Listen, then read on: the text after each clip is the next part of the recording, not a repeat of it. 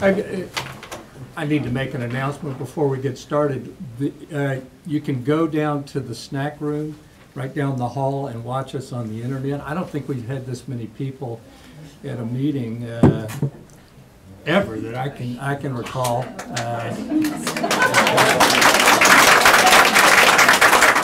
And I know you just want to hear about the consent agenda, so welcome. Randy Luby, would you lead us in the Pledge of Allegiance? I pledge allegiance to the flag of the United States of America and to the republic for which it stands, one nation, under God, indivisible, with liberty and justice for all.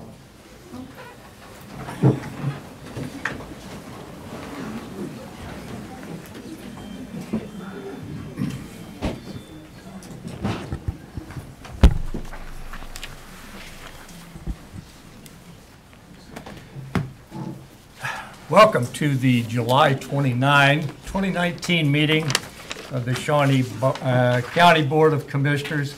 My name is Bob Archer. I currently serve as chair of the commission and represent District 3 alongside Commissioner Bill Rippon, who represents District 1, and Commissioner Kevin Cook, who represents District 2. Good morning, everyone. Good morning. Good morning. First item of business, please.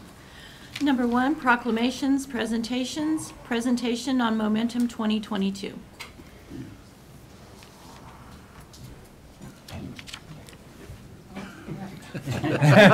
Sorry, we're battling the camera.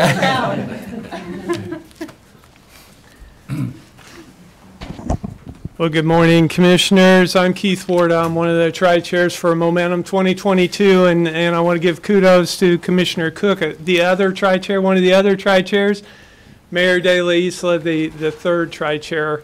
Kayla and I are here today to give you an update on Momentum 2022. So we're 19 months into a 60-month implementation plan, and at the beginning of this year, we stepped back and looked a little bit at the implementation, where we are right now, and we spent a lot of time. We used some of the resources of Bloomberg Harvard, and we came up with 3 areas that we thought we needed to refocus in on, zero in on, to make the implementation even better. So we used the resources of Bloomberg and Harvard and spent a lot of time thinking about implementation and zeroed in on these 3 areas. First of all is the public value statement. We felt like Momentum 2022, as broad as it is, many people within our community just were focusing in on downtown redevelopment or workforce development or one aspect of it. We needed to create a public value statement that really resonated with everybody, and so we zeroed in on a value statement that talked about access to opportunity, talked about increasing our health, hope, happiness, and prosperity, those types of things everybody in our community can relate to, certainly. We also looked at organizational changes.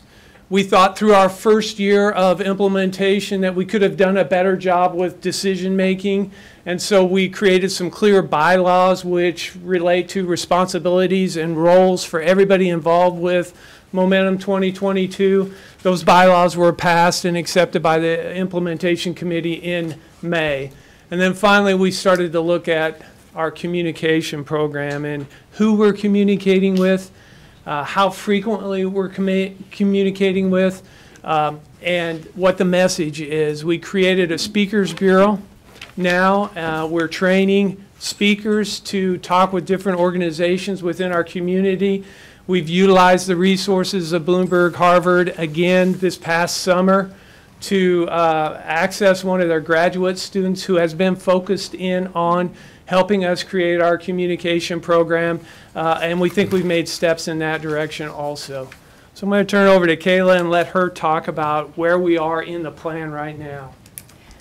Excellent. So this graphic is sort of the most concise version we have to say what is Momentum 2022, right? These are the main overall headings of the different things that we're working on within Momentum 2022. And our goal here is not to necessarily go over all of these objectives as far as what they are. We want to talk about what we're doing in each of these realms. So the first objective is develop homegrown talent. So some of the things that are currently happening in this sphere are Together Topeka. If you haven't heard of Together Topeka, it is a relatively new, collaborative, community-wide effort around education and developing our youth. Top City Interns is in its second successful year, engaging interns that are interns with various organizations throughout the community who we're working to engage and frankly, hopefully retain here in our community. Collaborative data. So this is kind of an interesting side note of Together Topeka. So as we've brought together all of these partners around education and early childhood development, what we have realized is that there are numerous entities in our community that are purchasing the same or very similar data sets from the same sources. So we're bringing people together to have these conversations of, okay, what data set is it that we can all collectively use, save our community money, and put more money into developing the youth instead of purchasing the data? And for each one of the pillars that I'm going to talk about, we have a project management software that we utilize in-house. And that project management software tracks the completion of all of the objectives. And so for each one of these, I've sort of assessed an overall completion rate. And so the overall completion rate then for develop homegrown talent within the Momentum 2022 strategy is 61%. Moving on to the next pillar, so we have create vibrant and attractive places. Some of the objectives here are Team Up to Clean Up. That's actually a city-led initiative that we've been able to partner with them. And really the focus there has been on putting a lot of the effort into a particular neighborhood or a particular community just to sort of accelerate the impact that's felt. Kind of a fun, exciting thing that's happening in this sphere is Better Cities for Pets certification. So Topeka was recently certified as a Better City for Pets under the Mars Pet Care Pets program. And really what that does is, A, it gets us a lot of publicity for Mars as they push that out really across the country. But it also allows us to market ourselves to pets and pet owners as a great place to visit and a great place to live. Also, downtown business and restaurant growth, and really throughout NODO and our entire dynamic core, we've seen lots of businesses open and lots of restaurants open, and that's really been great. And then overall completion percentage for this particular sphere is 63.75%. All right, so the third initiative is grow a diverse economy. So some of the things happening within this realm, Wheatfield Village. We're really excited to soon open Wheatfield Village as a great economic development driver and really a quality of place initiative for our community. Go Topeka has gotten their AEDO certification, which is an economic development organization certification that I believe Go Topeka is still the only one in the state that holds that, so we're pretty proud of that. Also, Plug and Play. We have been working with Plug and Play, which is an accelerator program. They specialize in connecting technology startups with the world's largest corporations. They did things like help start Google, so they're a really big deal. So we're working with them currently to determine if maybe Topeka is the next space that they want to enter. And current completion rate on this is 59.75%. All right, so our fourth area is promote a positive image.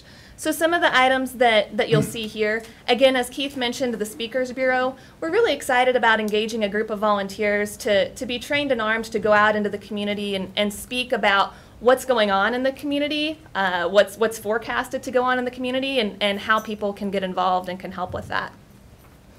I'd also like to ask you to save the date of September 5th. We will be hosting an event called The Turning Point from 5:30 to 8 p.m. Dr. Reuben West, who's a native Topekan and also an internationally renowned speaker, will be coming to Topeka to facilitate a listening session and really talk with us about Topeka and help gather some feedback that will then be utilized to guide future action as well. Current completion in this sphere is 40%, excuse me. All right, and the final initiative is collaborate for a strong community. Some of the things happening here are our community pride has gone up, and that's been That was a really important part of Momentum 2022, I think for all of us from the beginning. And we actually measure that. We put numbers behind that, which was interesting to kind of figure out how to do that. But we utilize a Net Promoter Score to measure that in our community. And basically, a Net Promoter Score is a simple survey that asks folks one question. And that one question is always, how likely are you to recommend X? And in this case, X is living in Topeka and Shawnee County. And basically, the score is calculated by taking the people that scored the 9s and the 10s, those promoters, minus the detractors at the lower end of the scale, and it yields you a number. So our first number back in 2017 was 50, negative 50. And our new score in 2018 is negative 37. So it's actually gone up 13 points. So we're pretty excited about that as well. We have a new flag. We love our new flag, and we're excited to continue to promote that throughout the community. Diversity on boards, events, and board training. We've held several events and really worked to engage specifically a more diverse audience in board training because they really expressed that if they were going to be more active in working to get board positions, that they'd really like to have that training. So we've been working on that.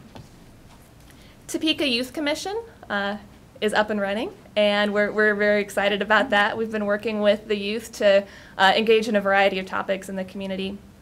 And then the current completion rate for this sphere is 82%. More information can be found at momentum2022.com. And I also, Commissioners, I've also provided to you what is our Topeka and Shawnee County vital stats. That's sort of a mouthful, so we just sort of loosely refer to it as our scorecard. But this provides the specific numbers and the specific metrics that we track, which within each one of the spheres of Momentum 2022. I invite you to take a look at this and let me know if you have any questions. We've touched on just a couple of these today, but like I said, I'd be happy to dive in. And there's also more up here in this chair if somebody would like to pass those out, or we can pass those out at the conclusion. Very good. Are there questions for Keith or? Okay.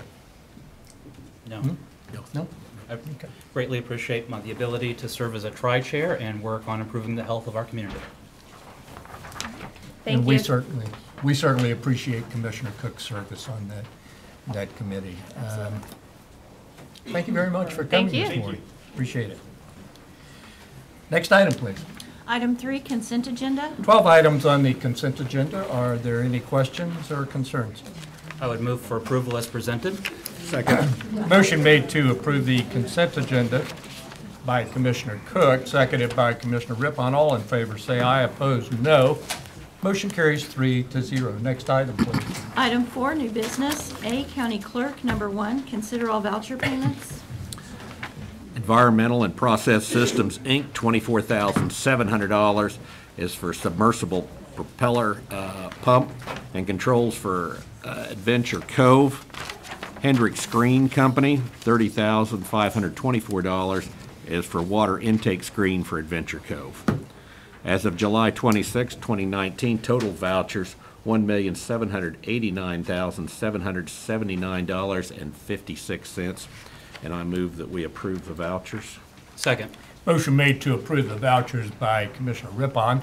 That was seconded by Commissioner Cook. All in favor say aye. Opposed, no. Motion carries 3-0. Next item, please. Number 2, consider correction orders. I'll move to approve. Second. Motion made to approve the correction orders by Commissioner Archer, seconded by Commissioner Rippon. All in favor say aye. Opposed, no. Motion carries 3-0. Next item, please. Item B, Health Department, number 1, consider authorization and execution of contract C-263, 2019, budget revisions to the Kansas Department of Health and Environment Aid to Local grant application for state fiscal year 2020.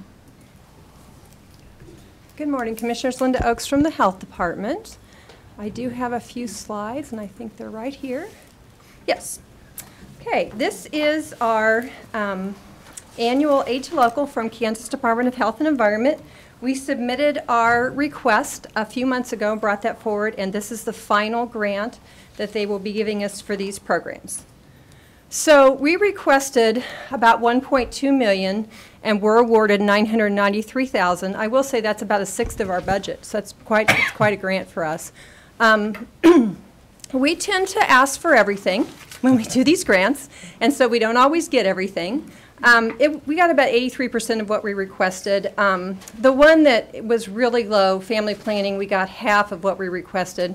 And honestly, it's our first year with this grant, and so we were just guessing, honestly. That's what Riley County helped us a little bit, but it was just, we just drew out what we thought. And we have reworked that budget, and we still think we can do the program with that budget.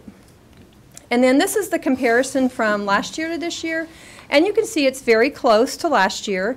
Our biggest decrease is in the public health emergency preparedness. We lost $11,871. They had a decrease from the feds, is what was explained to us. So it's tight, but we can still do that program this year. We're going to have to really watch that program. The rest of them were very close to what we had last year, and of course, family planning is new. And then this is a comparison of what it has looked like over the last few years, and I talked about this in our budget hearing too. This grant continues to go down, so we get concerned about that, but we are watching it and watching these programs and looking for ways to try to get more revenue into the programs. So just a few highlights of what we asked for in this grant this year. Mostly it's a few new positions that we asked for. The first one would be a maternal child health registered nurse. We've had this position budgeted for several years, but because of the way Kansas Department of Health and Environment changed our indirect payments, we need to fill this year in order to get the full grant amount. And we do need the person too. I'm not just doing it to get the grant. Baby Basic class has been a huge success. We've had a lot of people go through that class, and we want to expand it. We want to have more locations around town. We want to have more time choices. We'd also like to have a Spanish class. So the script training is for tobacco cessation. We'd like to continue to do more work with that. The more people we can get to quit smoking while they're pregnant, the better. And also just those additional outreach opportunities with the library, with the Children's Palace. We need people to do those things. And so I think this would be a great opportunity to expand the work we're doing in early childhood. Then health promotion specialists. This is in the chronic disease risk reduction grant. This is another area where we are just exploding with work. We're starting the Farm and Food Advisory Council. We've done a lot of work with tobacco, with all kinds of different activities in, chronic disease reduction. And I think this is where it's at for public health. It's that outreach piece. It's getting the community. All these great pickleball players know about exercise and how good that is, and they're working on those chronic diseases, so we want to do that too. So we need another person to help us with this work. And then for family planning, since we are starting it again, we did it several years ago, and we are going to need a mid-level practitioner to do the family planning. And again, I like to show this chart that shows that we did a good survey and that there is a need for this service. There is a desire for this service in our community. There are types and options in family planning that are not available readily to women without health insurance, so we want to be able to do that. So that is it for the aid to local. I always like to show this group of great-looking people. This is our staff. And I'd be happy to answer any questions about the aid to local grant. Are there questions for Linda today? No Today. Go ahead. No, after you, sir. I was just going to say I would move to authorize the execution of the contract for the 2019, 2020 fiscal year. 2020 fiscal year. I'll second. Motion made to approve the contract by Commissioner Cook, seconded by Commissioner Rippon.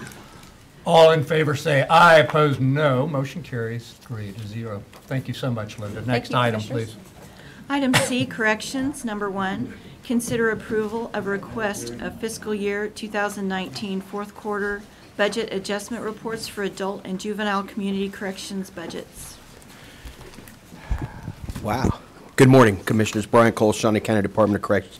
This is just a quarterly approval that you've done in the past for the community corrections adjustment forms that go to the Kansas Department of Corrections for our community corrections. Again, this was adjustments that were done prior to us taking over the administration, but this does need your approval so we can get it back to the Kansas Department of Corrections. I do have Deputy Director Tim Phelps here if there's any specific questions you'd like answered. Thank you. No questions. I'll move to approve. Second. Motion made to approve by Commissioner Archer, seconded by Commissioner Rippon. All in favor say aye. Opposed, no. Motion carries 3-0. Thank you, Brian. Next item, Thank you very much. please. Item D, Parks and Recreation. Number 1, consider approval of request to solicit bids for proposals to repair the Shawnee North Family Aquatic Center wading pool due to a leak. Good morning, Commissioners. Tim Laurent, Shawnee County Parks and Recreation Department. So in 2018, staff noticed a pretty significant leak at the baby pool at Shawnee North. We had to shut the pool down last year. It's been shut down this year, just that section. So we're asking to go out for an RFP to actually have somebody come in, do some excavation work, find out what this is going to cost to repair. I'd be happy to answer any questions. Questions? Commissioner Cook? Didn't our original estimates come in at over $500,000? They did, yes. Okay. Yes. And so we're doing this work now just to really determine how bad it's going to be. Yes, I think we won't know for sure what that price is until they actually do some excavation work and see what we're dealing with. There are some plumbing issues between the baby pool and the bathhouse that I think will have to be resolved as well. But yes, I think 500,000, 600,000 is probably what you're looking at if we decide to replace it in its current form. And the replacement of the baby pool at the Shawnee North facility, this is part of our capital improvement for 2020. I believe it is. And so when we talk about the money for capital improvement, this is one of the items that would be contemplated being used. Absolutely. All right, nothing else. Questions? No questions. Motion? Move for approval of the request to solicit bids. I'd second that. Motion to approve by Commissioner Cook, seconded by Commissioner Rippon. All in favor say aye. Opposed, no. Motion carries 3-0. Next item, please. Number 2, consider approval of resolution number 2019-51, authorizing the allocation of $605,885 in remaining bonds for the repairs and improvements to Lake Shawnee trails and other Shawnee County parks and recreation facilities. Good morning, Commissioners. Tim Laurent, Shawnee County Parks and Recreation. We are asking to use $200,000 of this bond money to make repairs to the trail that runs along 45th Street by Lake Shawnee between East Edge and West Edge. We're working with our friends in Public Works to make that happen. We're asking that the remainder of the funds be moved or reallocated for just general repairs in our maintenance fund. Be happy to answer any questions you might have. Questions? Yes, Commissioner Cook. This might be a better question for Betty to talk about where this money has come from and why we're using this, because this is borrowed money from past years. Yes, this is money that we're mainly, your approval will repurpose the money. It was listed in specific items under the bond, and so this is just the formality of repurposing this money so that it can be used for other items, which is, you know, including the trails and then other facilities. And there's not going to be an issue with rechanging the purpose from borrowed money from 2006 to now we're using it in 2019 and on? No, we've worked with Bob Perry, our bond counsel, and he is the one that actually worked with us on this resolution so that we make sure that we dot all of our I's and cross all of our T's to make sure that this is what needs to be done. And then maybe a question for Tim, if I could ask, where we're planning on having the $405,885 go? It just says other improvements, but what other improvements are we contemplating? I think one possible use for those funds would be to put towards the cost of the repairing the the baby pool at Shawnee North. Okay. So Yep. the prior item that we just discussed with this 405,000 would almost cover most of what we're looking at, the estimated cost. Correct. Very good point. Thank you, Commissioner. Any other? So how much would go to trail replacement? In estimate? what we're proposing would just be that $200,000, which would go to replace that section right there on 45th Street. Just to kind of expand on that, as part of their road project, they have been Public Works worked with Parks and Rec, that part of their road project will encompass or include, I guess you'd say, that section of that trail that is so steep and that will take care of that. So what we plan to do on that is $200,000 from this money that we're repurposing would be transferred to that road project and would be to cover the costs of the additional costs for for that part of this road project. That covered my second question. So That's the way Betty operates. she's always a step ahead. Commissioner Archer, just Yes, Commissioner Cook. when we talk about the trail, just to make sure it's perfectly clear for the public record, this is on 45th Street at Lake Shawnee, where years ago we had a tragic bicycle accident, Okay. and the county has put up signs indicating that you are not to ride your bicycle, you're to walk your bicycle, and this pulls it out onto 45th Street so that it would be on a level surface Yeah. and not the steep incline. Yeah. So, just to make Correct. sure we're perfectly clear on Yeah, what we're talking about. Thank you, Commissioner Cook, for the clarification. I'll move to adopt the resolution. I'll second that. Motion made to approve by Commissioner Archer, seconded by Commissioner Rippon. All in favor say aye, opposed no. Motion carries 3-0. Next item, please.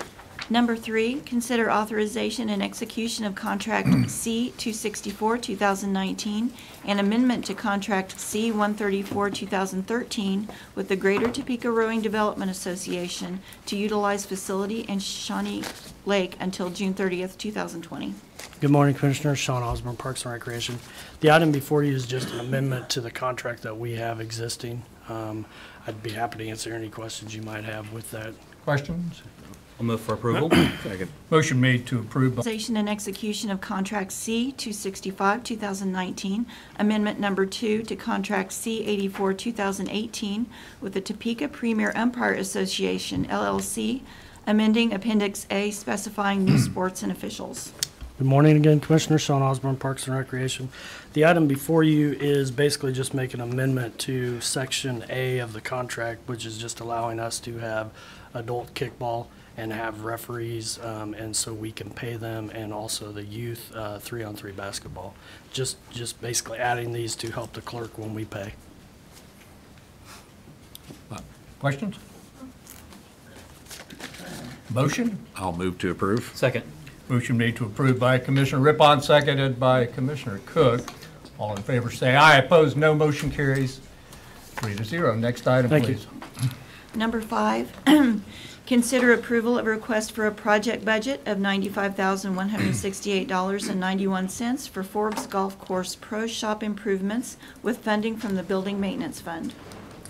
Morning, Commissioners. Jeremy Myers, Shawnee County Parks and Recreation. Item before you is for approval for up to $95,000 to make improvements to the Forbes Golf Course Clubhouse. I got some pictures here from Friday that are updated from the ones that were in your packet, but as you can see, the siding is very well weathered and deteriorating. The gutter system is really need some tender, loving care because of the water is flowing right back into the clubhouse and making a lot of damages. So just showing some of these pictures, some of the gutter spouts they just drop right straight down. Windows need to be replaced, some of them just covered over and not even being used anymore. So some of these pictures are concerning to me. So what we are proposing is going to get some siding, some gutter systems, and some windows replaced, possible look into some roof if we have some money left over, but we are just looking for requests to go out for bid. If you have any questions, I'd be happy to answer. Questions? How many rounds of golf are we experiencing out there? 2018, there's around 12,000 rounds of golf. I think we're on target or above for moving this year as well, and we got plans for more events and more programs down there as well for next year. Commissioner Archer. Yes, Commissioner Cook. Thank you, Mr. Chair. The building maintenance fund, we had designated that golf was to be self-sustaining. Is this building maintenance fund, is this coming from the user fees, or is this coming from the general fund? This would be general fund for Forbes, not Lake Shawnee and Cypress, which would be self-sustaining. So, sorry. Go ahead. Sorry, Betty Griner again, Director of Administrative Services. The two 18-hole golf courses are in the self-sustaining fund. The Forbes is not. That is federal land. So that does not, and the proceeds from those federal lands do not go into the general fund. By our agreement with the federal government, those have to go into a separate fund, and they go into this building maintenance fund. All right, thank you. Betty. I'll move for the approval of the request for a project budget of $95,168.91. I'll second. Motion made to approve by Commissioner Cook, seconded by Commissioner Rippon. All in favor say aye. Opposed say no. Motion carries 3-0. Thank you, Jeremy. Next item, please. Item E, Public Works. Number 1, consider approval of request to fill one vacant road maintenance position at an annual salary including benefits of $44,009.67 and any subsequent position that may become vacant from filling this position. Good morning, Commissioners. Kurt Niehaus, Director of Public Works and Solid Waste. Yes, we have another vacancy, another road maintenance position that's vacant. We would like to fill it. As the agenda item stated, the annual salary, including fringe benefits, would be a smidgen over $44,000. And with that, I'll take your questions. I'll move to approve. Second. Motion made to approve by Commissioner Archer, seconded by Commissioner Rippon. All in favor say aye. Opposed, no. Motion carries 3-0. Thank you, Kurt. Thank you. Next item, please. Item F, Information Technology. Number 1, consider authorization and execution of Contract C-266-2019, a 60-month agreement with Cox Communication for a new network connection between the North Community Center and the Shawnee County Courthouse at a cost of $305 per month to the Public Works Department and $305 per month to the Parks and Recreation Department, with an installation fee of $400 paid by the Information Technology Department. Good morning, Commissioners. Pat Oblander with the Information Technology Department. As mentioned, this is an agreement for a circuit out at the North Community Center. The North Community Center is actually a complex of buildings that includes the Community Center itself and some buildings from the Public Works Department and Solid Waste Department. The Household Hazardous Waste Facility is out there, sign shop, the Public Works Shop. A variety of buildings are out there. Currently, those buildings and the North Community Center are all supported by a pretty slow speed T1 line that runs at about 1.5 megabits per second.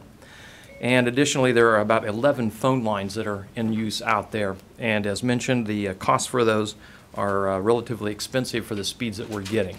So we have sought some quotes from a variety of providers, and Cox has provided us with a circuit that would provide 5 megabits per second for that complex, which would be a 5 times increase over what we've currently got, at a reduced cost of about $610 per month.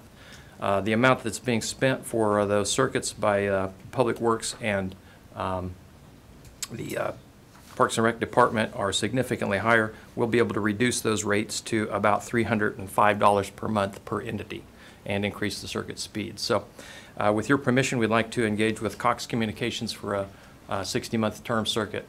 If you have any questions, I'll be happy to answer those. Questions, anyone? I move to approve. Second. Motion made to approve the contract by Commissioner Rippon, seconded by Commissioner Cook. All in favor say aye. Opposed, no. Motion carries 3-0. Thank you, Pat. Thank you, Commissioners. Item G, Sheriff's Office. Number 1, consider approval of request to create and fill a Quality Assurance and Development Manager in the Communications Division at an hourly pay of $19.69, classified non-exempt.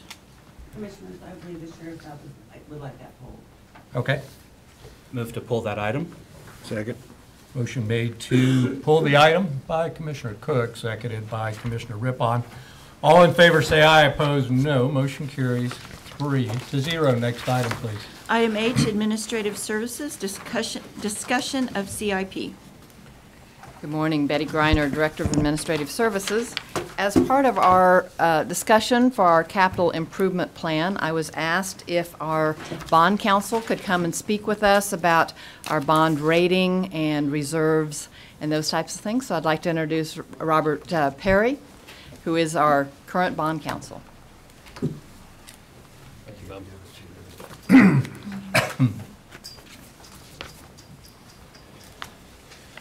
You guys really are going to get bored with this, okay?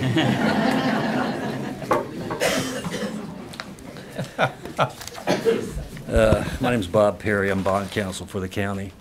Kevin asked Betty to give me a call last week and kind of explain why the county maintains unencumbered reserves, basically cash reserves, and how that would affect our rating. And our rating can affect how much interest costs the county over the years.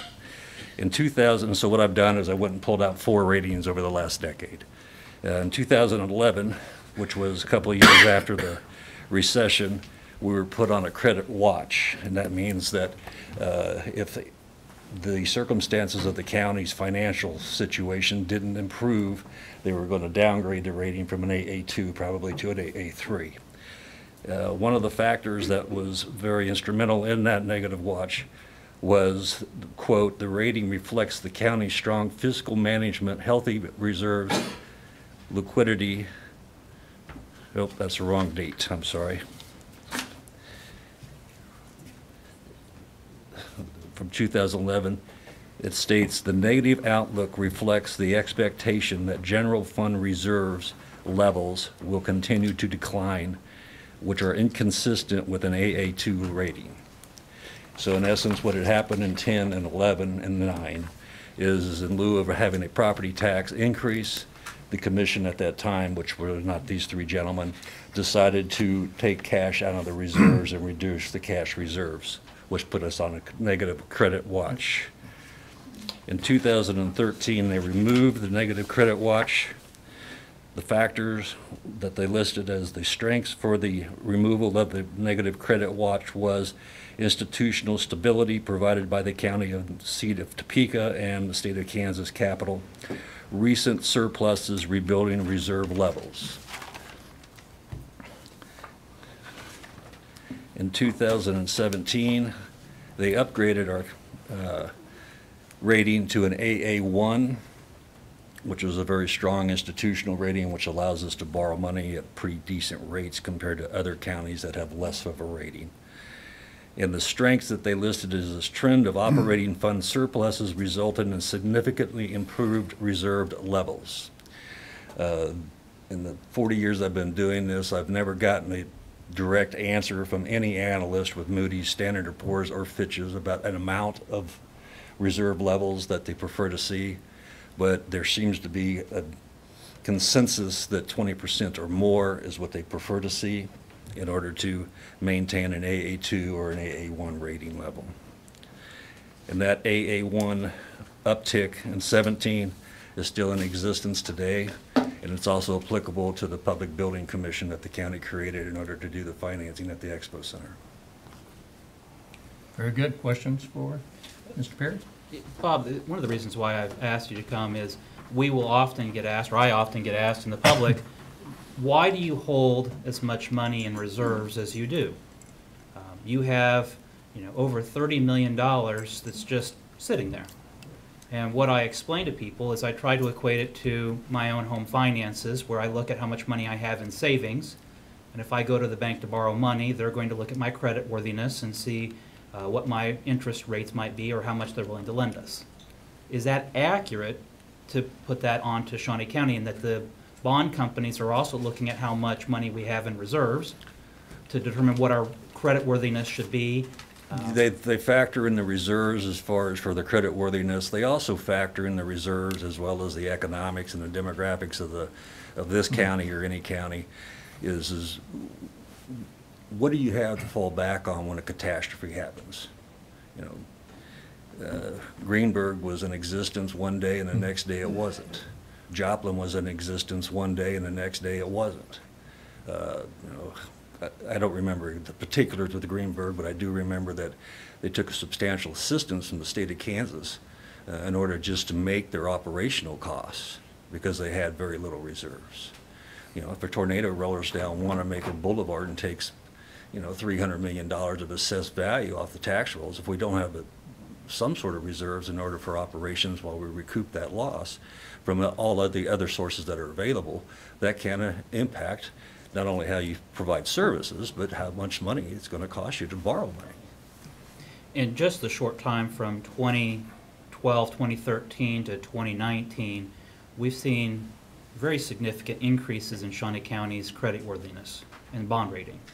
Our ratings in the last 5 years have consistently not only reflected the increase in the reserves, but they've also consistently stated that this commission and the staff in the county have done a good job of financial responsibility. And you got to remember, this is one county out of 105 in the state. It's one county of thousands in the United States that Moody's and Standard & Poor's and Fitch look at. And so they don't have any hardcore tests, which you can go to each of those rating companies' websites and pull up the criteria they look at. And every criteria is financial management, reserves, the burden of debt, and the number of service type entities that produce money from sources other than tax dollars. Where does Shawnee County rank as compared to the state of Kansas or the city of Topeka? Do we rank above them, at them, or below them? The city is AA3, is my memory. And we're at AA? We're an AA1, which is better. And the state, from my memory, is an AA2 with a stable outlook. And that we used to be AA2. Johnson County is the only county in the state of Kansas that I can think of off the top of my head that has a AAA rating without having its debt insured. We're one of the highest. We're also, the third largest. So, but comparatively speaking, with our neighbors, the city and the state, we're doing better than they are in our ratings. I would look at it from a different perspective, Kevin, and I would look at it as compared to most of the counties in the state of Kansas, our ability to borrow money is as good, if not better. That is, we're paying less interest costs. And I think the best example of that is we issued bonds at the beginning of the month when we closed the deal to refund some prior issues. We needed $12,055,000 to refund that principal and get it prepaid on September 1. And because of the because of our rating and our debt payment history and the strength of the economy here, we received a 12% premium when we sold $10 million worth of bonds. In essence, we sold $10,965,000 of bonds. We needed $12,055,000 to pay it off. They paid us 12%. They paid us $1.3 million in order to get a rate that they wanted to put on their books. So we didn't have to borrow the full amount in order to pay off the old debt and save money. We generated, what was that, Betty? $570,000 in savings.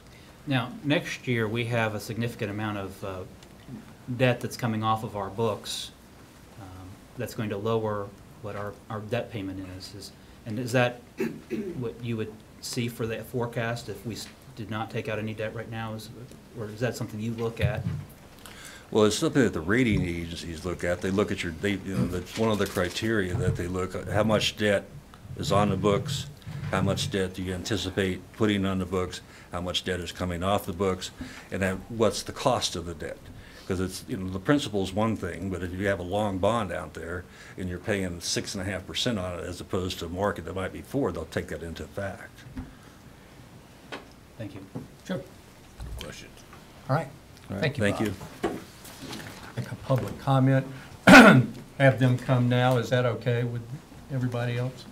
Yes, I would agree, Commissioner, but I think it's important to note that we're not making a final decision today. No, we're not, and we'll talk about that. I agree.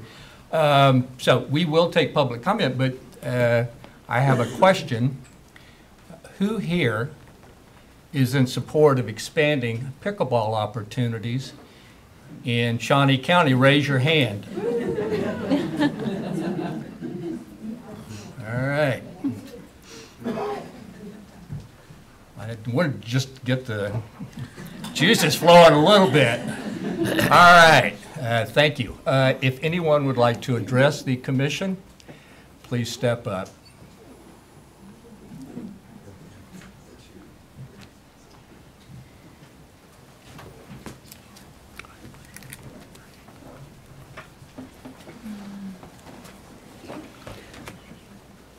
Well, thank you for letting me visit with you for a minute about my passion, which is pickleball. Hi, my name's Eldonna Coates, and I have been involved with sports for all my life. I've played volleyball, softball, ping pong, and about 12 years ago, I was introduced to this game called pickleball, but little did I know it would change my life. I am here speaking today as a long-time Shawnee County resident.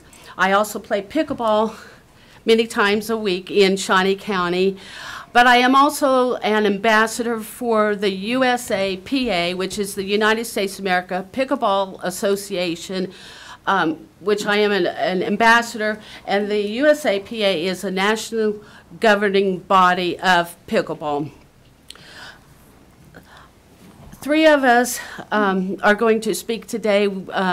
We have been chosen, myself, Bob Gay, and Cole Dister, by a large amount of the pickleball community to express our views on the pickleball court and courts being developed, and to let you know that we are in full support of the new courts at 21st and Urish. I was going to have everybody stand that was here in favor of the courts, but you had them raise their hand. I think you can see that we do have quite a few around the corner and maybe in the break room, and as you can see, it's just not my passion. It is many people's passion.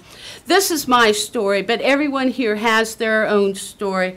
To me, it's a family affair. I met my husband playing pickleball. My mother learned to play pickleball at age 81. She still plays at age 87. I'm teaching my grandchildren how to play pickleball, and their young ages for that. So it certainly is a multi-generational sport. And I play at least 5 times a week, more if my body would allow me to.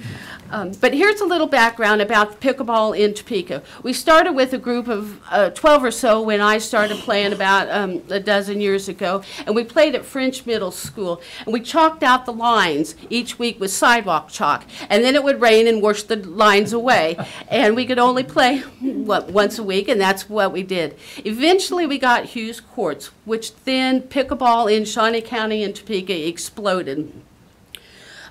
As a volunteer ambassador, I collect contact information, emails from pickleball players who are interested in receiving more information. We started with a handful of people. In 2015, I had 400 people on that list. Today, there are over 650 people that I send out information about pickleball opportunities to in Shawnee County, such as we have picnics, round robins, drills and skills, beginner lessons, and tournaments, so we can keep informed and the people can come and play pickleball here in Shawnee County. If I were sitting in your position, I would want to know, if I built new courts at 21st and Urish, will they be used? And I can assure you, yes, they will be used. And this is 6 reasons why I believe that they will be used. Every Wednesday, volunteers teach new people how to play pickleball.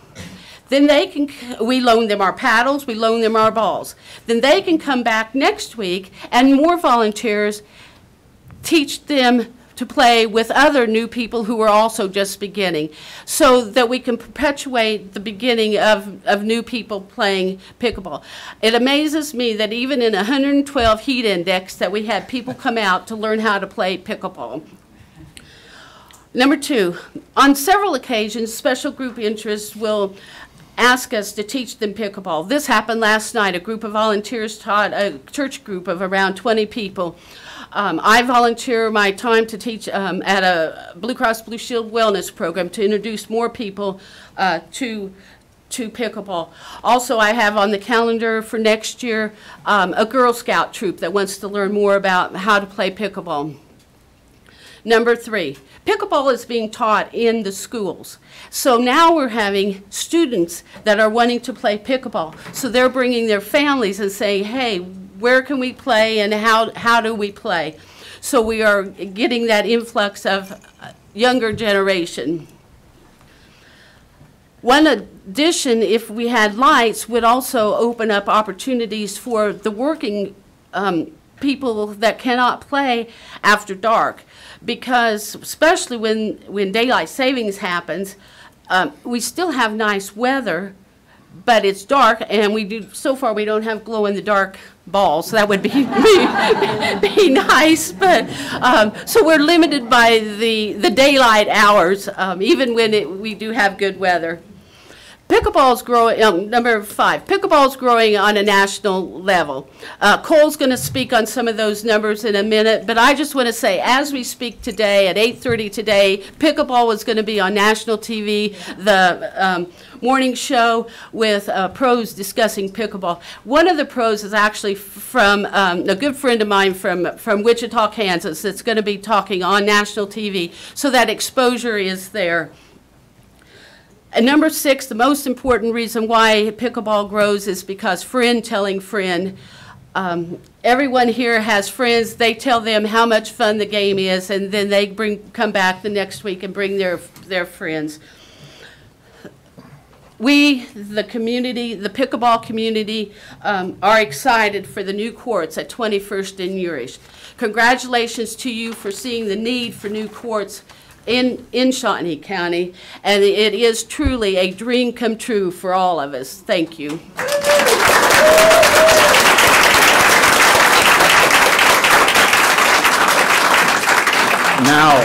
I get applause like that all the time. Yeah, I haven't heard it yet, but I know you do. Now you know why she is our ambassador. They asked me to speak. I'm Bob Gay from Mayetta.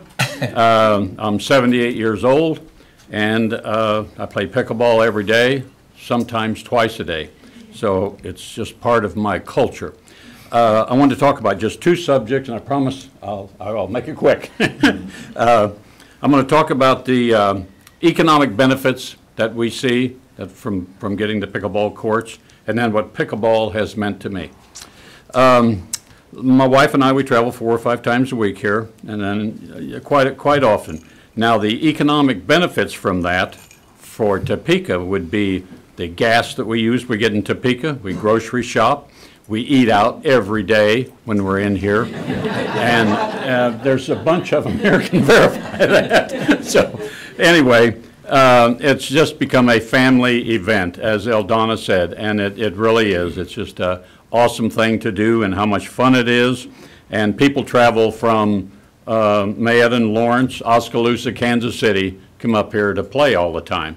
And in fact, I'm working on Holton, putting something in Holton, just a small venue, and the Boys and Girls Club on the Potawatomi Nation. Okay.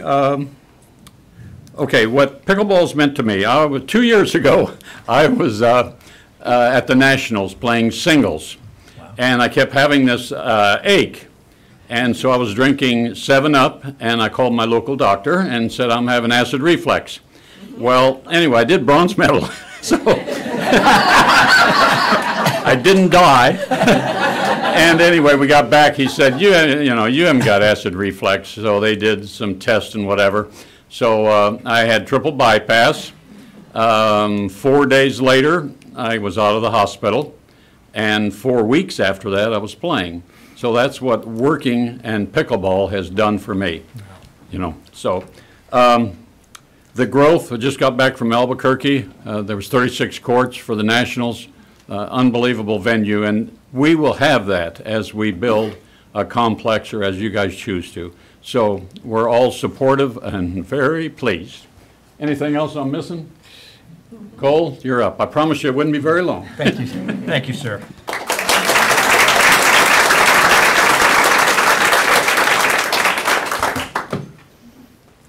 All right.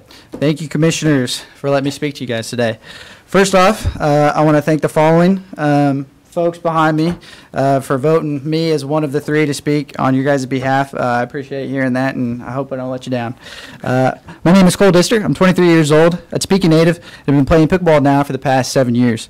I was chosen today to be one of the three speakers, and it's an honor. My story with pickleball began 7 years ago when I was originally introduced to the sport and where I met Eldana. She took the time to teach me the game and to show me why she was passionate about the sport. I soon grew to share that same passion for pickleball and have enjoyed playing ever since. As my love of the sport grew, I knew I wanted to get more involved within the community. And I currently serve as the Saturday morning round-robin tournament coordinator. This volunteer role has allowed me to meet many of the people that you see here behind me. Throughout the years, I've seen it grow within Topeka and also nationally. To help shed some light on this statement, I'd like to share just a few facts. Currently, at the national level, there are 3.1 million players playing pickleball. That's up 12% from last year alone. As of 2019, there were currently 6,885 places to play pickleball on dedicated courts. This equates to roughly 21,000 courts that people can go play. In Topeka, there's only one location, and I ask why. Other Kansas towns have started to invest in pickleball. I'm sure you guys are well aware Kansas City and Wichita have done that by implementing a place called Chicken and Pickle. It's a bar and restaurant centered around the sport. This has allowed them to gain a lot of revenue within the city throughout food and hotel expenses from patrons. And additionally, as Eldana mentioned, it is nationally recognized on a media standpoint as well. The USAPA has carried out several online live streamed events that have reached over 1.5 million viewers. In addition to that, many sports broadcasters such as ESPN and CBS have signed long-term TV contracts in order to showcase this growing sport. So in conclusion, the folks here today from the Topeka pickleball community and I fully support the idea of adding the course to the Southwest 21st and Yearish location and believe it will provide many benefits to the Topeka community, which I hope we have laid out before you. Also, I fully believe that adding these courts would align with this Momentum 2022 plan that was spoken on today. So, Mr. Archer, Mr. Rippon, and Mr. Cook, I trust your judgment as you move forward with your decisions on this topic today. I want to thank you for recognizing the need for additional pickleball courts within Topeka and for listening to all of us. Thank you. Oh, thank you.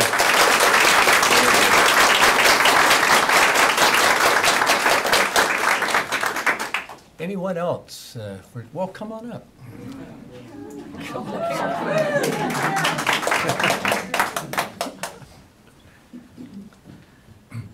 Good morning, Commissioners. It's really a pleasure to be here. My name's Carolyn Weinhold. I've lived in Topeka for 20 years. I've played pickleball for 4.2 years. And I just love it. I admit I'm addicted.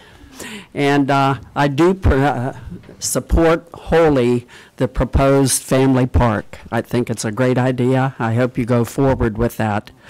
I did send you an email last week. I don't know if you've had time to read it, but I want to revise my request. In that email, I suggested that we include lighting, new restrooms, a water fountain, and resurfacing of the Hughes Park courts. I'd like to take off everything from that list except for the resurfacing.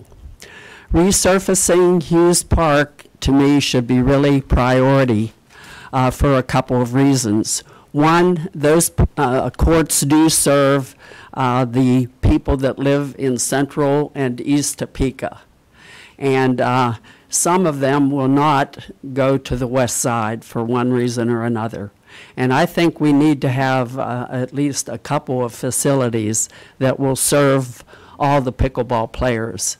And we have 16 courts there, and some of them are a safety issue. There are cracks that are getting wider all the time. And to me, for safety and maybe even to prevent a lawsuit, Shawnee County needs to resurface those courts as soon as possible. It'd be best if you could do it in the next month before we have our Kansas Senior Games at Hughes Park. And that's well attended, and I hope you give that really serious thought. And I want to thank you for your public service. I think you have a very challenging job. Thank you.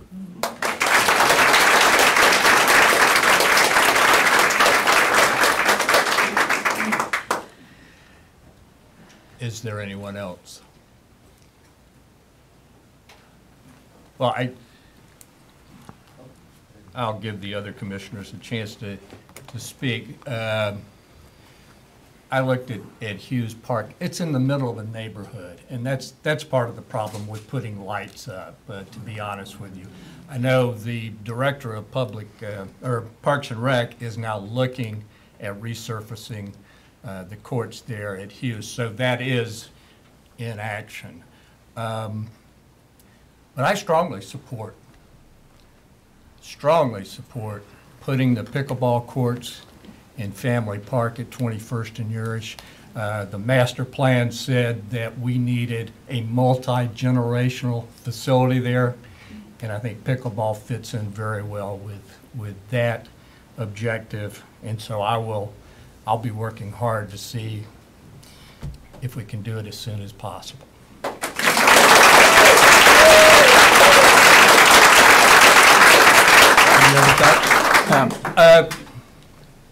We're going to get into some real details on the CIP that may be boring to some people besides us. So I hate for people to stand, and I think you've made your point. I think we get the message. So let's take. Well, yes, actually, Commissioner Cook, I'm sorry. If we could, I think just so that the public and the pickleball community hears where the other two commissioners, we'll keep our comments brief. At least I think I can. Just so that the public knows where the commission as a whole stands in regards to the issue with pickleball and Family Park. Commissioner Rippon. First of all, thanks for not bringing your paddles. But, you know, that's okay. I remember when we worked on Hughes Park, it was over 30 years ago, and it was a tennis complex. And they were old asphalt tennis courts, and they were all cracked up and in bad shape. And at that time, we converted that park into Hughes Play for All Park. It was the first handicapped accessible park in the whole state of Kansas. Wow. And we salvaged about 3 of the old tennis courts that were made of concrete. They weren't asphalt. And then we added a couple concrete courts. Not in my wildest dream would I ever thought it would turn into a pickleball complex, because it just didn't exist at that time. But that's a little bit of the history of the park. I too support pickleball, and I think it'd be a great facility out at 21st and Urish. And but I had a question for you. If somebody wants to learn how to play pickleball, how would they go about that? Go to Hughes. If you come to Hughes Park at 6 o'clock on Wednesday night, we have volunteers to teach you from 6 to 7. We'll loan you paddles and balls, and we teach anybody who shows up. Okay. And I'm going to add to that, I play at 5 o'clock in the morning. And we teach also at the South Y for anybody that wants to learn. So just get up, you can do it before you go to work. Or Thursdays at 7. Yep. Okay. At Shepherd Center, on Wednesday, First Baptist Church from 1 to 3. We have 4 courts, and we'll teach you on one of the courts. And Mondays, Just ask us. We won't train you on Mondays from 1 to 3. We don't train that day because there's only 3 courts. Okay, no squabbling at commission meetings, I'm sorry. Okay. Thank you. But Shepherd Center, you have to be over 55 at Shepherd Center. Oh, okay. Well, giddy up. Anytime, we all have extra paddles, and if you want to learn it, you don't necessarily have to wait till Wednesday. Very good. Thank you. Okay, thank you all. Commissioner Cook, did you have anything to add? Yes. I do want to say publicly that I am not against pickleball. So I'm going to preface it with that first. I am not against pickleball. It is multi-generational.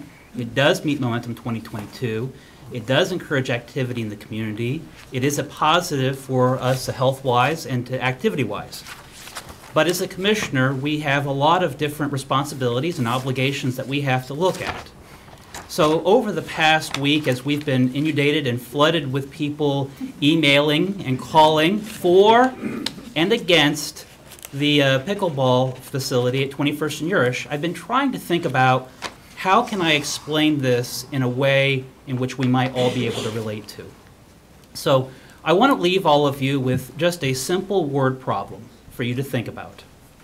I want you to picture that you are the president of a bank, and a man named Sean has come into your bank.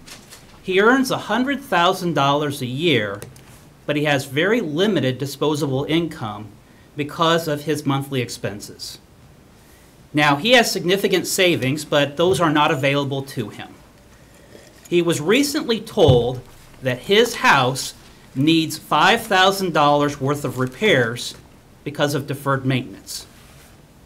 Now, Sean has come to your bank to borrow $10,000 to buy a summer house at a lake. Now, he's able to comfortably borrow the $5,000 and afford the monthly payments. But Sean is only able to afford the interest on the $10,000 for the first year. And on the subsequent years, he will have to cut his spending or increase his revenue to afford the interest and principal on the larger loan. If Sean buys the lake house, he will not be able to afford the repairs to his house. As the bank president, do you advise Sean to repair his house or approve him for the loan for the lake house? That's the word problem that I would like for you to leave.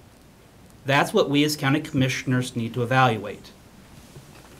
We have income of in excess of $100 million a year. We have savings that we're not able to access. We have deferred maintenance, immediate deferred maintenance in our parks, in our facilities, mental health for the jail. Across the county, we have projects that we have on our timeline that have been part of our discussion for the capital improvement. But if we pursue a $10 million, for the first year, we will only be able to afford the interest. So that's the reality. And I want us to understand, as my position, if I vote against it, it is not a vote against pickleball. It is to maintain fiscal responsibility and make sure that we're making the right decision, not just for today, but for upcoming years. Thank you, Commissioner. You're welcome, Commissioner Cook, and I appreciate your thoughts. And I would only say that it only takes 2 votes to get something passed on the county commission. All right, there we go. So let's take 5 and give you an opportunity to head out if you'd like, and we'll see. Hey, how are you doing? Not on Wednesday. I haven't quite often. Have you ever played it? Never have. Never. I had to. It took somebody about 7 or 8 invites. Mine went out. That's like that. My favorite equipment. I just went. And I just went. And then so anyway, you guys would enjoy a lot of people.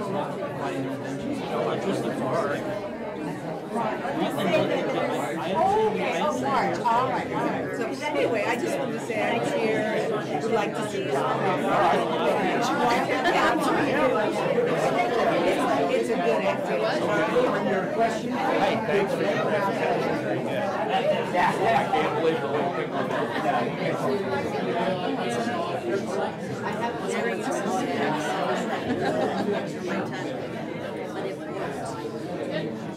I'll train you cars. How'd that look?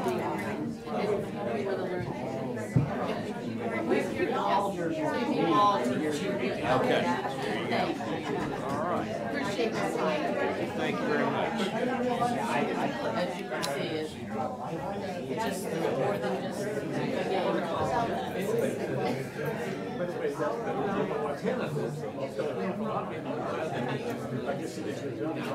Well, have a real fun again.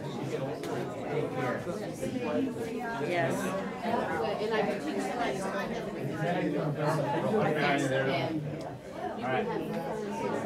Just real quick, in your example, the guy, one thing that's left out is, and then in case the guy could rent out, because pickleball will bring money in and help grow. Years back, right? I remember bringing lots of people. I remember the padlock.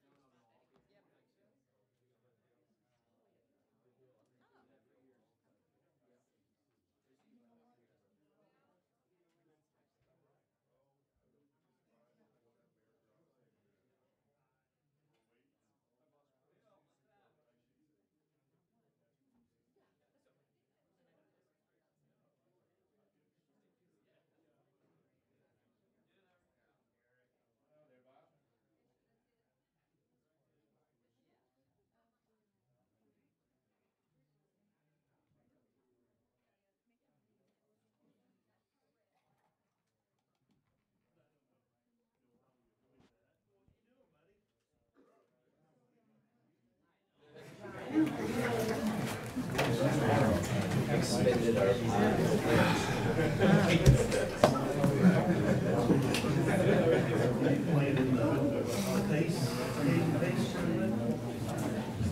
Is the, Oh, there it is. Tim, is the outside pretty much cleared? I'd like to get started, Brad. Is it okay?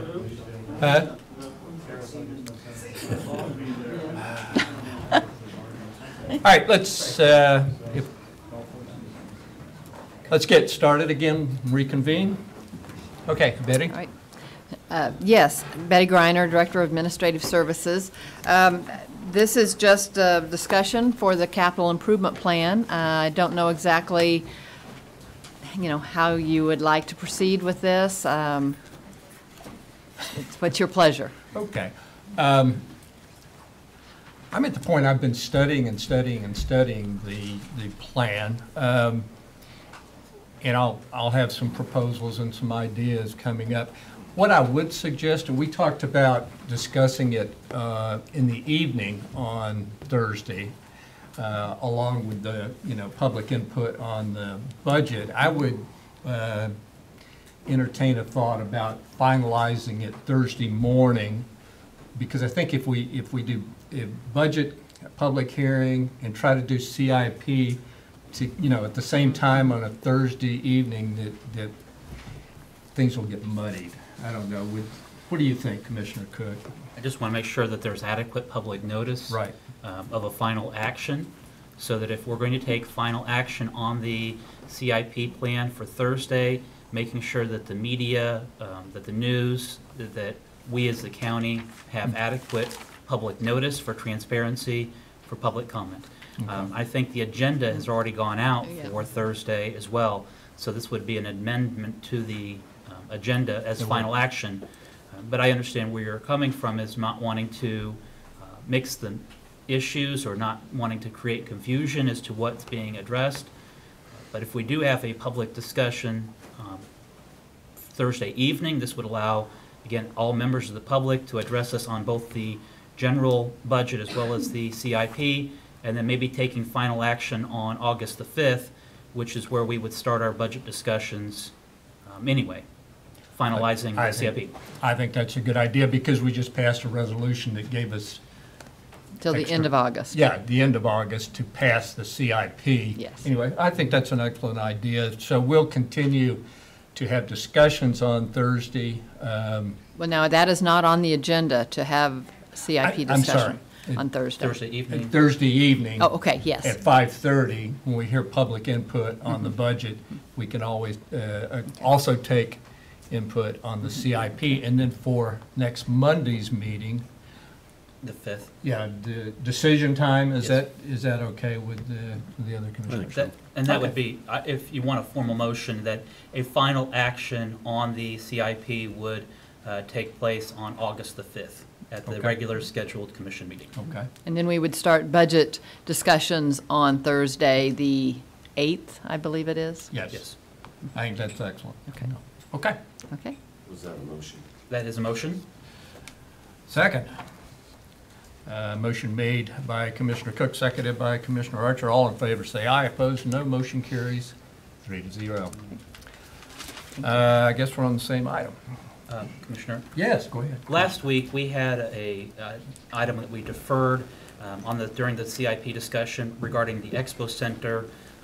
There was a request for the Expo Center as it relates to the roof at Landon and some facilities at the Landon Arena, in addition to Agricultural Hall and to Heritage Hall, I believe. And we did, Kellen Seitz with General Manager of the event, I keep saying Expo Center, but Stormontvale Event Center was not present, and I know that he's present now. If we can talk about why the roof at Landon or any parts of Landon are not included in the $48 million that's already budgeted.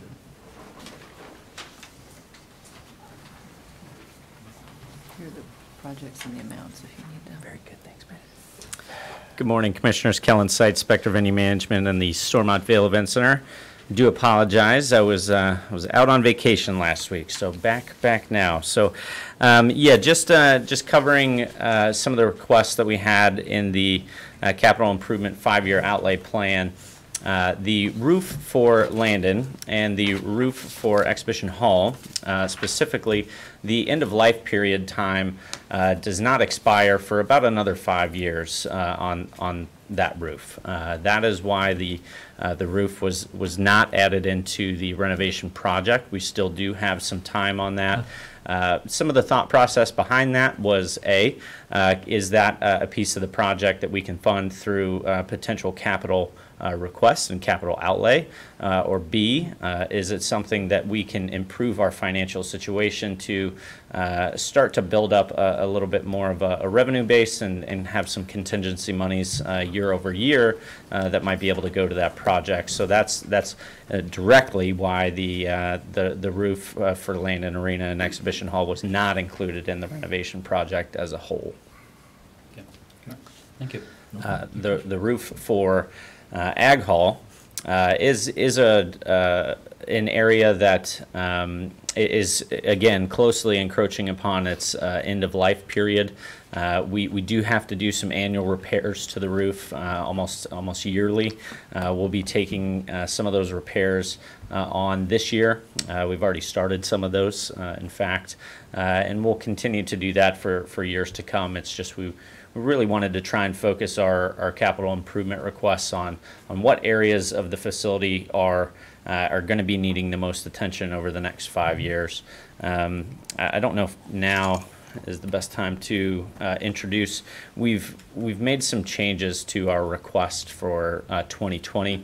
I think I've spent some time talking with each of you about those, but due to some circumstance and situational changes at the venue, the initial request for 2020 at the $400,000 mark, we don't see the opportunity as likely to recoup the investment on that infrastructural project. So we've made some amendments to the 2020 request. We've gotten it down to key areas that we feel we know rather that we're going to have to address on a deferred maintenance side for next year, as well as a small addition to some enhanced security measures at the facility that can or cannot be going into the project through some of the FF&E monies that are set aside in the project. But again, just trying to best weigh the options on how we can get the best bang for the buck out of the renovation, as well as some of the capital improvement requests. So happy to introduce that to you now. I'll give a copy to. Thank you.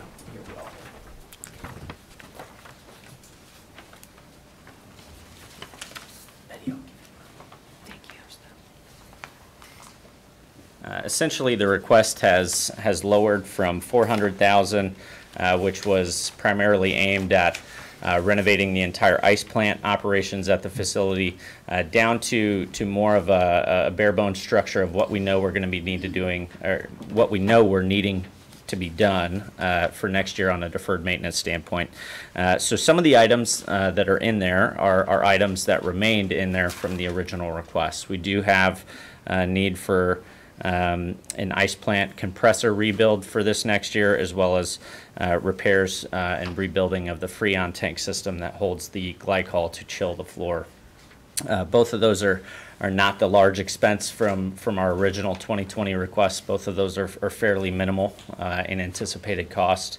The one new element here that we've requested for the 2020 capital outlay is full pass-through metal detection and magnetometer systems. We've requested about 10 on here in this request for a total of $45,000. What that system allows us to do is create a more safe and secure environment for our patrons, but not only creating a safer and more secure environment, it allows us to reduce our indirect costs from staffing, wanding, and those types of measures that this system would replace.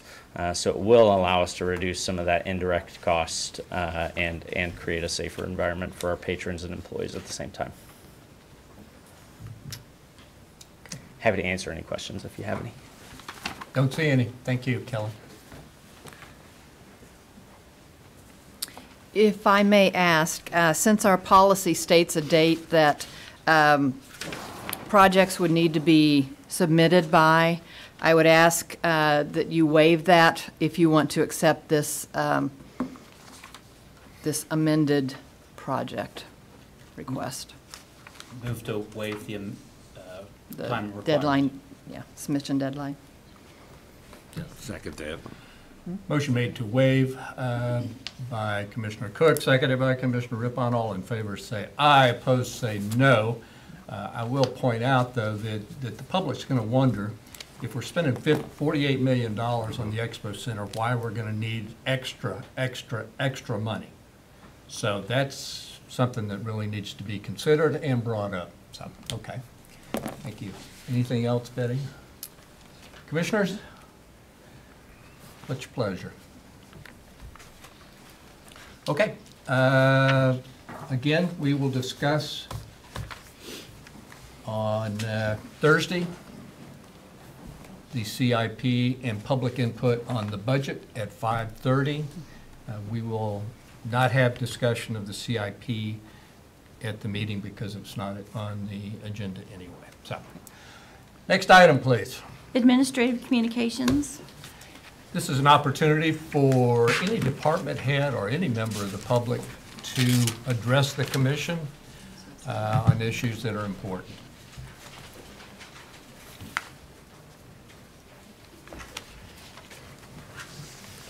Good morning, Commissioner. John Boyd, Parks and Recreation.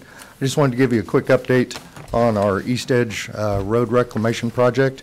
Had a meeting Friday afternoon with the contractors. We have our schedule set. We're beginning construction August 5th which is next Monday. We're sending out a press release. We are breaking this down into 2 phases.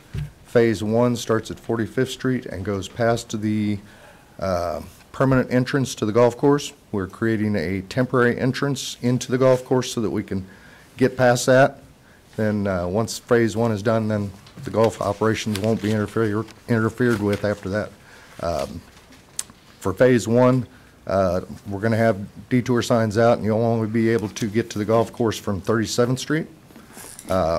Phase 1 is scheduled to last 2 weeks, and once that's done, then we go to Phase 2, which is just past the golf course entrance to the north to 37th Street, and that is also 2 weeks. Questions? All right. All right, thank you. Thank you so much. Anyone else? Good morning. Good morning. Good morning. My name is Lynn. I'm the epidemiologist at the Shawnee County Health Department.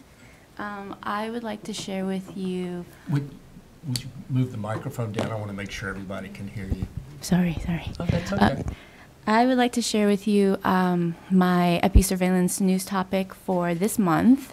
It is not about pickleball, unfortunately. I will just pull up my epi-surv for you. Okay. So for this month, I wrote about vector-borne diseases.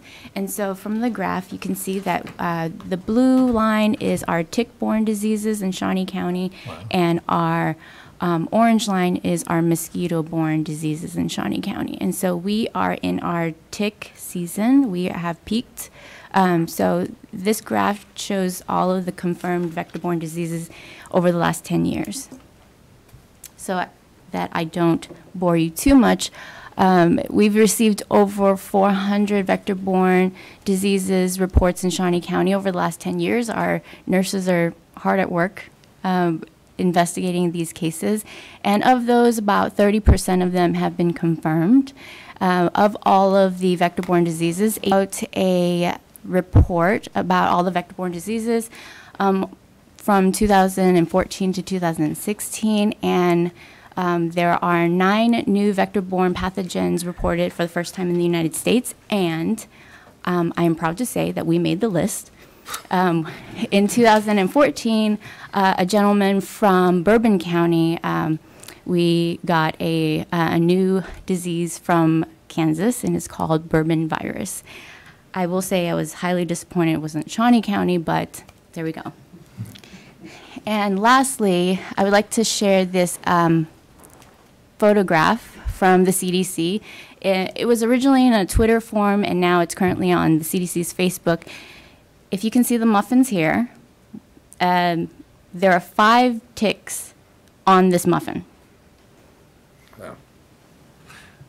Can you guess which one's a tick? So obviously this was to highlight that ticks are very, very small. The idea is during the season we want to remind people that they should be using bug spray, they should be doing tick checks with their children, with their dogs and themselves. And to the left is our wonderful mosquito that is enjoying a blood meal from one of us.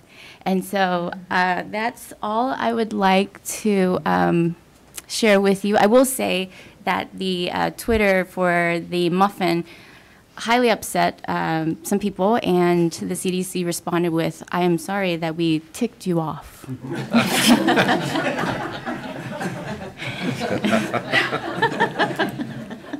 I hope the history guy got that. All right, any questions for Lynn? Thank you so much. You're welcome. Thank you.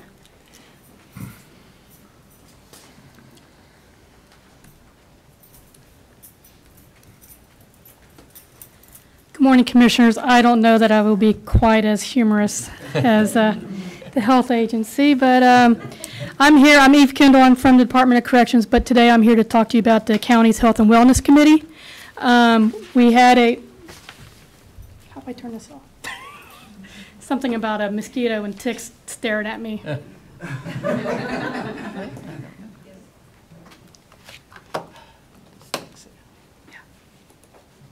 Great. I feel safer now. So I did have a PowerPoint for you, but technology at its finest, we can't find it, so I'm going to learn from my director to adapt and overcome, and we're going to move forward and make it happen. We try to give you a quarterly report of what's going on with the Wellness Committee. To remind you, we're committed to providing wellness information and resources to the county, our county employees, because we believe that if we can improve their well-being, it will increase their productivity, morale, and health care savings for both them and for the county. We have a committee that is currently 8 people, but we are going to grow to 9 as Linda Oakes joins us next month. We do have 1 chair. She is going to co-chair with them. We have people in our committee that are from all different agencies, the Human Resources, the Department of Corrections, Solid Waste, the Sheriff's Department, Audit Finance, Parks and Rec, so on and so forth. So we are diverse in our where we come from and some of the things we think about and how we want to go about things. Since we began, we have created a vision and mission statement. We've created a website landing page that people can go to receive information. If you go to the county's website, if you go down to the left-hand side, right next to your guys' pictures at the very bottom, you will see the line for the Health and Wellness Committee. If you're in the intranet, it's on the right-hand side at the bottom. You'll see the Health and Wellness Committee and all the different places that you can go there. It's full of all kinds of information. It contains some of our information from our recent events. We've had Rethinking Obesity session. We've had Stress and Anxiety session to understand where we get some of our stress and how we can alleviate some of it. We've started a financial fitness sessions, which is a 18-session program. So we're thinking once a month, first Friday of every month, we're going to do a fitness wellness thing over lunch. With Mid-America Credit Union and Housing and Credit Counseling, Inc. We've talked about how to budget and what to look for. This Friday coming up, we are talking about credit scores and how to better understand them. Kind of runs in line with what's going on with us as a county as a whole right now. We're working on, well, last month we had a blood pressure awareness lunch and learn, and we're working on how to get a better night's sleep for August 21st. And next big thing we have coming is the mobile mammography bus that comes in. That will be September 25th. That's a very important resource for busy individuals to take advantage of, and more information will be coming shortly as that time gets closer. Again, we have our website that people can go to look up information and to either see what we have going on or to see other things that we have access to as far as the City Topeka Fitness Center that we can take part in, Blues 365 through our health insurance, telemedicine to help with the minor injuries and illnesses that we come across concerning sore throats or sinus infections or muscle and joint pain, so on and so forth, and our Live Well newsletter that we put on there every month also. That is a brief rundown of what's going on with the Wellness Committee, and I will stand for any questions you might have. Questions for Eve? Questions. Thank you so much. Thank you. Appreciate it. Anyone else this morning? Anyone? All right, Commissioner Cook. Shawnee County Fair was last week down at the Event Center, and was very well attended. It was fun had by all, and had the opportunity to be a pancake helper during their breakfast Saturday morning, which was a fundraiser for the Shawnee County 4-H. And so it was just a really good experience. Thank you. Thank you, Commissioner. Commissioner Rippon, I think you've been out of town, is that correct? That is correct. I attended the National Association of Counties White House briefing in Washington, D.C., and we had an excellent time. We got to tour the White House, but the briefing was great. We talked about disaster recoveries for counties. We talked about national security. The U.S. Army Corps of Engineers talked about flood control management. We heard from the Department of Housing and Urban Development, U.S. Department of Interior. We talked about trade. Talked about, from the U.S. Department of Agriculture, they talked about programs they had for water and sewer upgrades, grants that are available. I thought that could play into our needs here. Also, U.S. Department of Transportation was there and spoke for a while. Department of Energy, and they talked about brownfields and super funds for redevelopment of areas like it. And then they also talked about the Office of National Drug Policies and, you know, the big problems. You hear about opioids all the time, but they said meth is still the big problem in this country.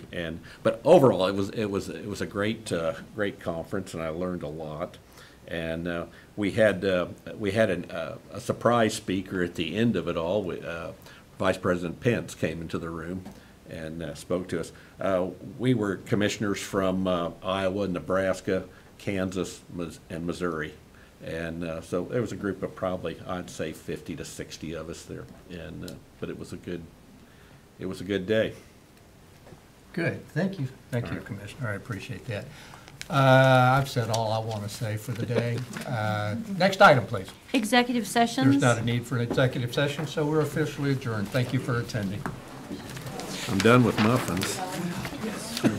I'm done with eating muffins. You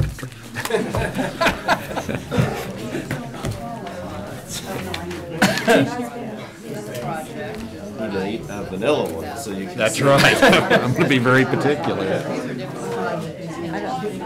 I guess so. I would. I don't know.